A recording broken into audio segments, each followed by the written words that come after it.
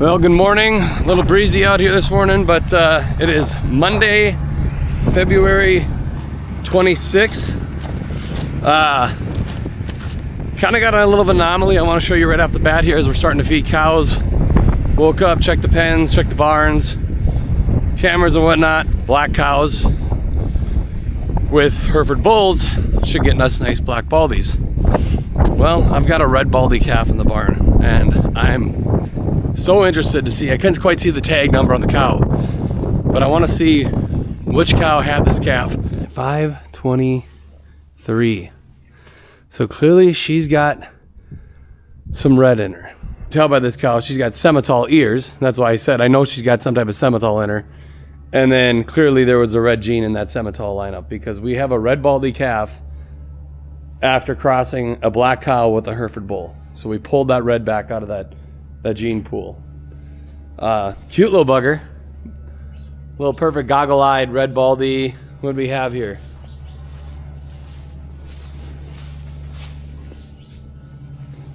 Heifer. Great.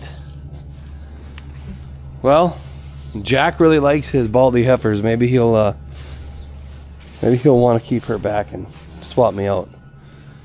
But yeah, we've been having calves like crazy. In about a 24-hour span, we had about 15 calves here. Big 617, a red baldy cow of Jack's right here. Well, she's right there. Of course she's waiting for feed. One of the biggest cows we got. But anyway, I think she's got a calf over there on the pile. We gotta go check out quick. Meanwhile, I'll show you the ration. Getting all mixed up there.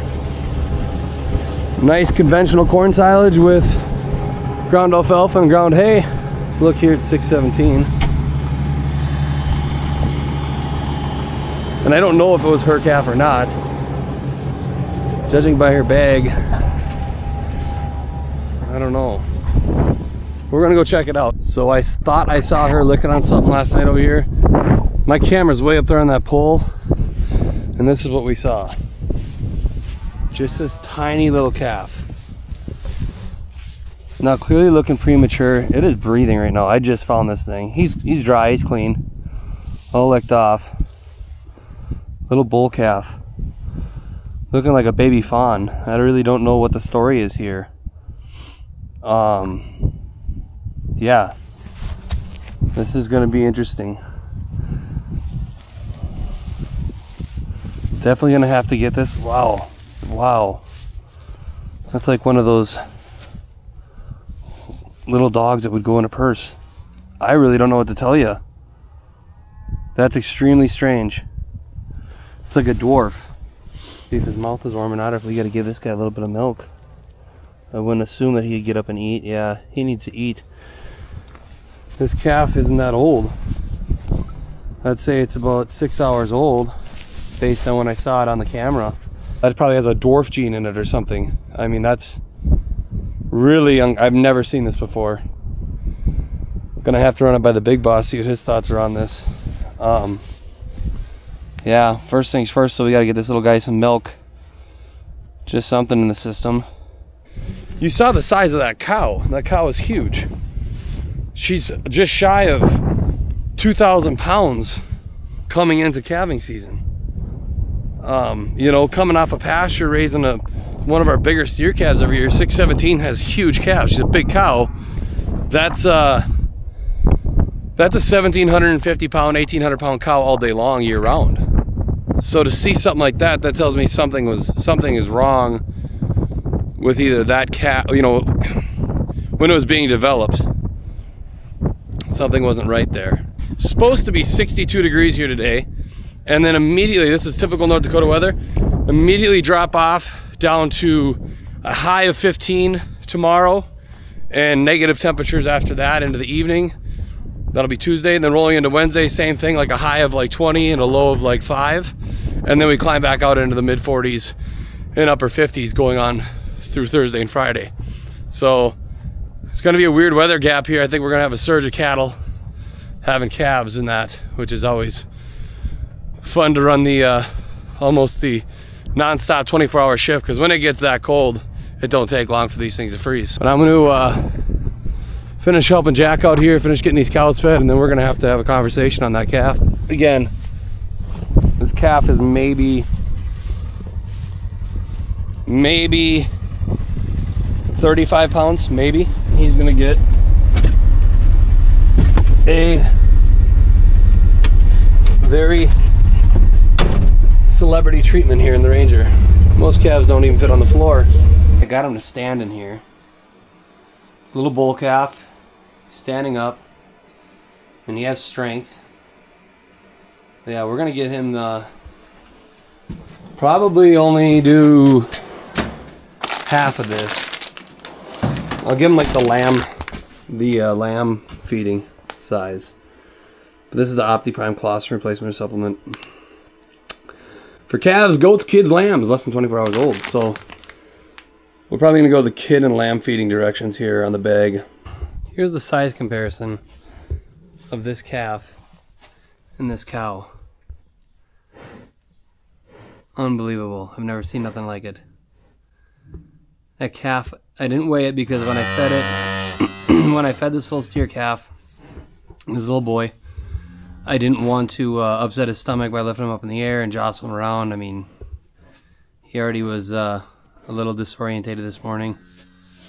But she sniffs him with her nose and can knock him over. So here's our little anomaly calf out in the sunshine, stretching her legs. Our only little token red baldy heifer we'll have, hopefully all year. Hopefully not a lot of them are carrying the red gene. This heifer calf here weighed 96 pounds. Was not a small delivery. Those are power bulls, those Hereford bulls.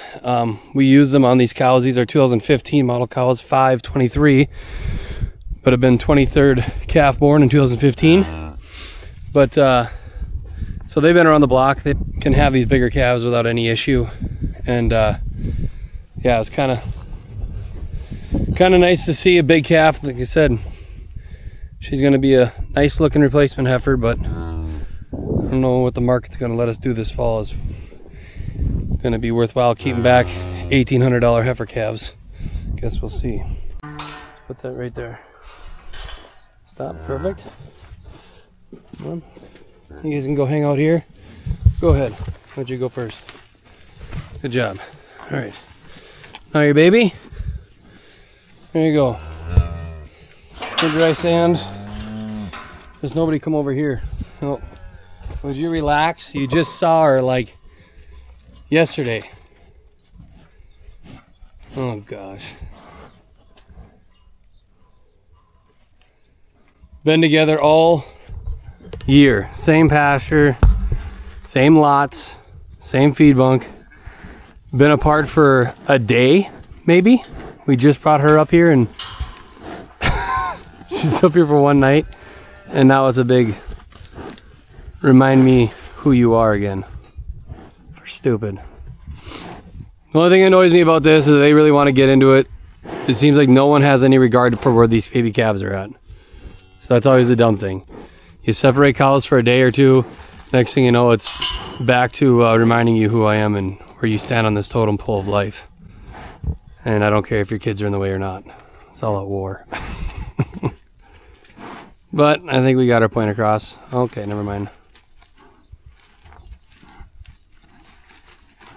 Now if you bang that gate into that brand new tin, I'm gonna be pissed. So you put all that stuff up. Probably should just keep moving on here. Just move them on straight over to the west lot there. Like that. Hey, hey, hey. Up, Junior, you're fine. Why don't me and you just go for a walk over here?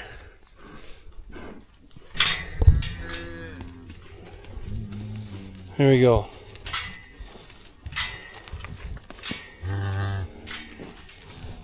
That's your calf. Hey, you get the heck out of here. Get. I'm gonna grab 6159 as long as he's done eating. He's so close to this gate here. Come on. Come on, Mama. Get him over to the other lot. Yeah, come on.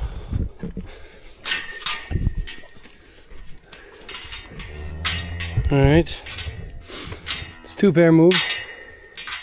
I haven't done a video on this tractor yet, but I bought this tractor this past end of summer. It's a 6130R.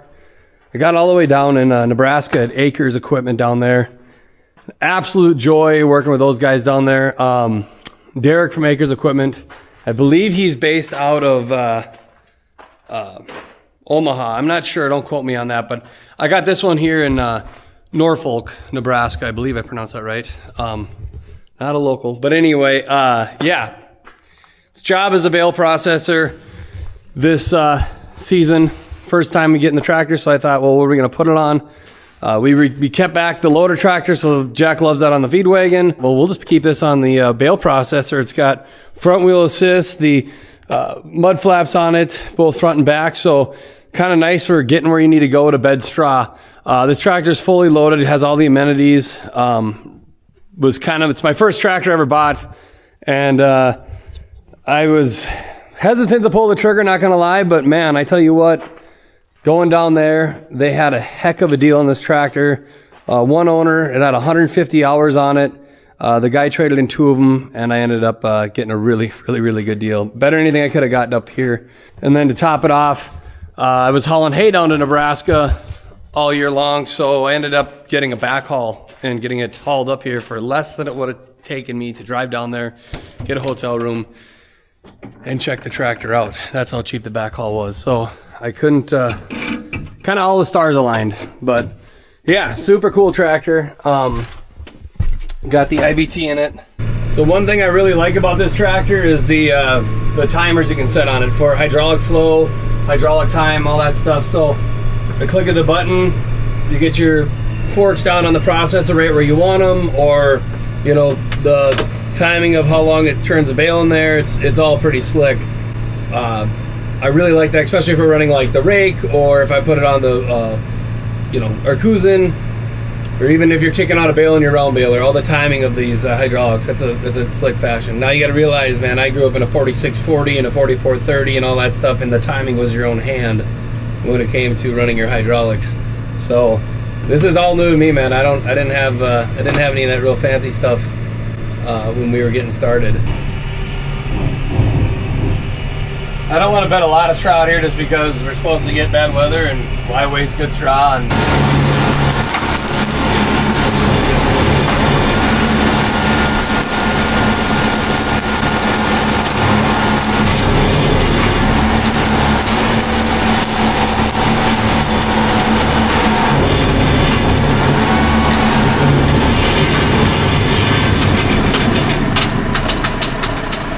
we'll put a nice little layer of straw, about 2 bales worth in here. The straw's not terrible in here yet, but it's definitely, you know, due for some nice straw, especially when you're gonna have cows ransacking in here like crazy once the weather gets bad.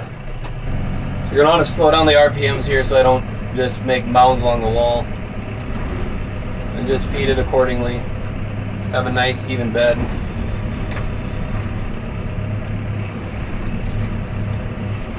He got a bottle tonight, and she's got good milk, so in the morning, again, if he needs help eating, they're in the barn. It's warm and cozy. I'll get her in the calving pen right there. I'll swing that gate open, and she'll be good. But I am going to walk the lot here now, clean some stuff up in the office, and call it a night for the time being. I will be back to check probably around midnight. It's 9 o'clock right now.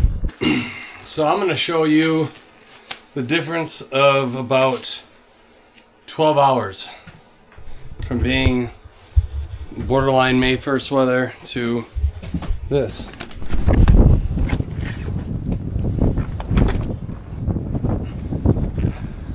Back to a regular winter wonderland. There's about 90% success rate on the buildings. I had a couple calves that were still outside last night. No matter what you do, if you want to try to put them in or not, mom will bring them away, right? Because they're like, well, you don't tell my baby what to do. I'll move it where I want. And that's the battle of this. Hey, last night we had 2 baby calves born inside the barn. I'm glad I had the barn, you know, loaded up, I guess. Not loaded up, but I mean, I had, what, 8 or 9 cows in here, and nothing else calved out in the main lot, so that was good. There we go. She's a good cow, like I said. Give this cow a head.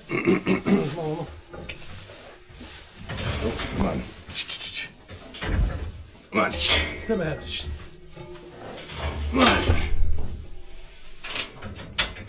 As long as I get a chain in there. Grab some of this good fourth cutting for her. See if she'll just chill for a minute. Here. And I totally botched that. There you go. Eat it. I'm gonna try to get this calf to nurse. She's got a good bag. Junior here should be able to reach it. At least she's getting that out of the way before I have to go down there and I'm in the splash zone. If they suck on your finger, it's a good sign everything in the brain is working like it should. But they're not really sucking on my finger. I don't want her to step on his legs or his body or kick at us because he's a goner if so. So I think with her excitement, like he knows what he wants to do. He's so tiny. But anyway, I think what I'm gonna do is probably end up tubing him again because his light bulb's really not going off, and she's got a good colostrum in here. I'd say it's fair to say that, like dogs, sometimes when they have puppies that in a litter that they know the puppy's not gonna make it, they lay on that puppy. You know something's wrong with it. It's like she wants to be a mother, and she claims this calf, but yet she's kicked at it. She really doesn't care for it, other than just wanting to sniff it and be around it.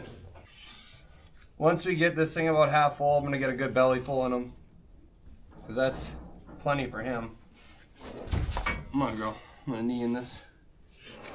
Come on, girl. But we'll, yeah, we'll do everything we can in the meantime to get this guy, you know, continuing to work. Get him active. She's got a bad quarter back here. Just found that out.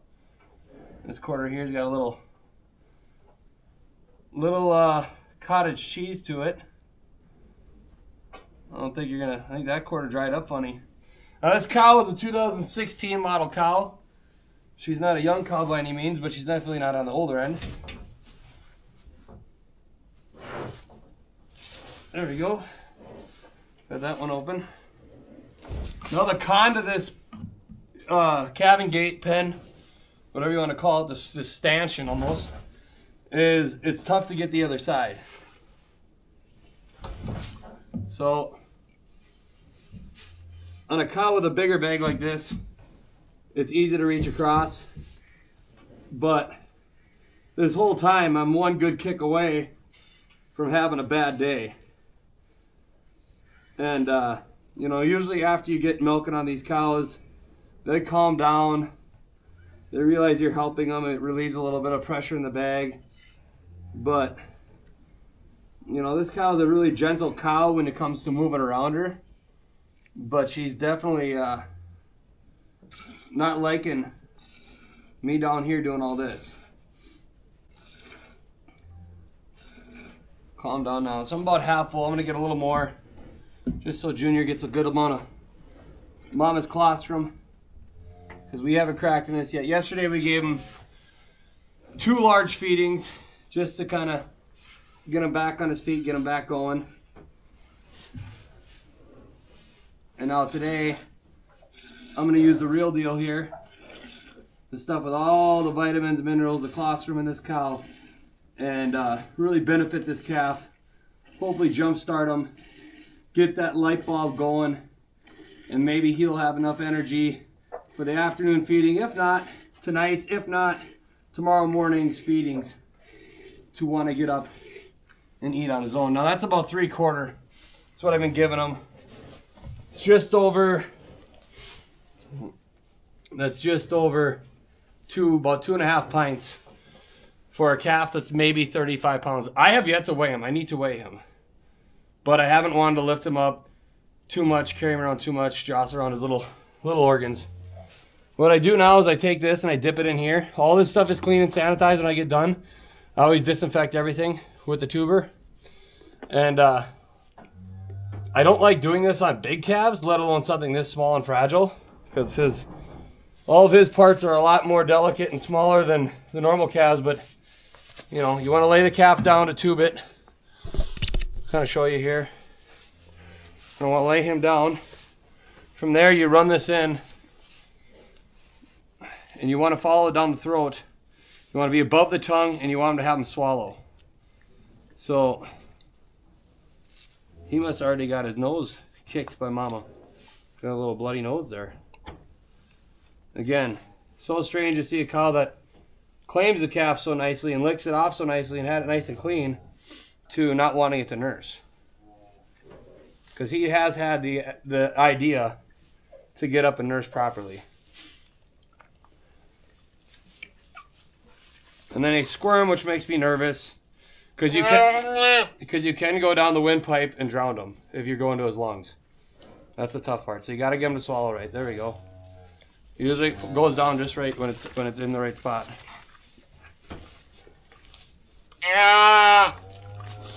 Now you'll see all this flow just right. All the bubbles come up, you're in the right spot. Like I said, pretty excited to get this job out of the way. You'll get a full belly, he'll be content, he'll be warm. This has got all the good stuff in it. Not that the Colostrum doesn't, that OptiPrime. That's an excellent product, and actually it's a really good go-to product. But nothing beats the real stuff. So we'll get this little guy all fed here. Come on, Junior. Well, he's getting stronger. Not stronger than yesterday. But we'll get him all fed up here and bedded this pen, and we'll let him chill with mom again. Now once this milk goes through his system and he starts peeing and pooping and it smells, it'll smell like her, essentially. She'll smell her. Oh, there you go. Pull it out a little fast. It'll smell like her, and it'll bring more of a bond, believe it or not. She'll have her scent through his body. So let's maybe have you stand up for a minute. He's chill. You can start to see that little bit of a belly here on this calf. Don't take much, and he's full. Here's the top view. So, such a weird thing. I never had anything like this before. It's new to me. Did this morning was we just fed right in front of this barn where a little bit of the sand is still showing. So they're out of the wind, they're out of the snow, and that's where we fed them. They were due for hay too this morning, so everybody got a good meal out of the elements for the most part, the wind and the snow. But yeah, this is what it looks like here now. It's kind of a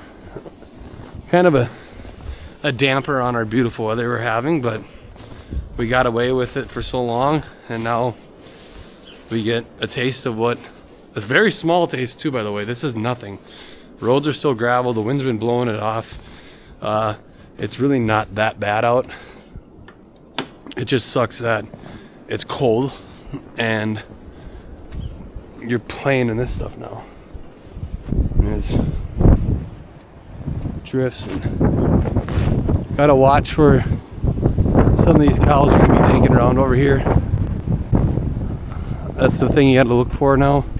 It's the nice thing about the camera, so we're not running back and forth all the time. I can watch these cows via that camera.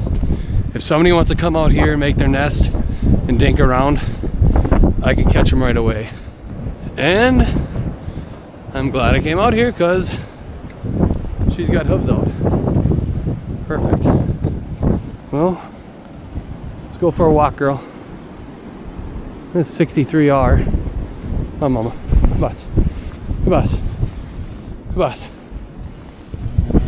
She got her hose coming out. Well, at least I was here for it. Come on, mama. We'll walk her up here quick. I also forgot what it's like chasing a pregnant cow through snow with the wind howling down your out of shape body and breathing all it in. So it's a new little game because there's only one of me. I want that gate open up there. I go that way, she's gone. So I'm a one-man band here. Let's see how this goes. Now I got her up in this corner here. I don't want her to run away on me, but I think I can get this gate now. Kind of getting the hint. Starting to figure it out. Just don't want the gate to open all the way up. Kind of have it as a backstop. Come on, Mama. Come on, Mama. Yep, come on. You're doing good. You're doing good, Mama. There we go. There we go. Big save on the morning here. We'll just put her right in the middle of the back of the barn. She can have the whole midway. Do with a crosser with my line 1 Hereford bulls. So should have a nice baldy calf out of her. And that's where she'll stay. We're gonna close this gate here. She can't roam on the door. And now I got the camera in here, I can watch her via the main camera in the center of the barn. Nice and quiet and warm in there. I'm gonna go home and warm up. Nothing better than North Dakota living. You guys, this is gonna wrap up this long rambling video, this dissertation I've had on this last 24 hours or so. Thank you for watching. I appreciate it. We'll keep you posted on the baby calf. We'll keep you posted on how this weather changes. The slop that's to come. By the weekend it's gonna be 60 again. So a lot of straw to be bedded. A lot of watching of not only newborn calves, but now potential illness, right? Everybody gets a cold in this weather, this wet, cold weather. So we'll keep you posted. Thanks for watching, YouTube, and take care. Have a good one.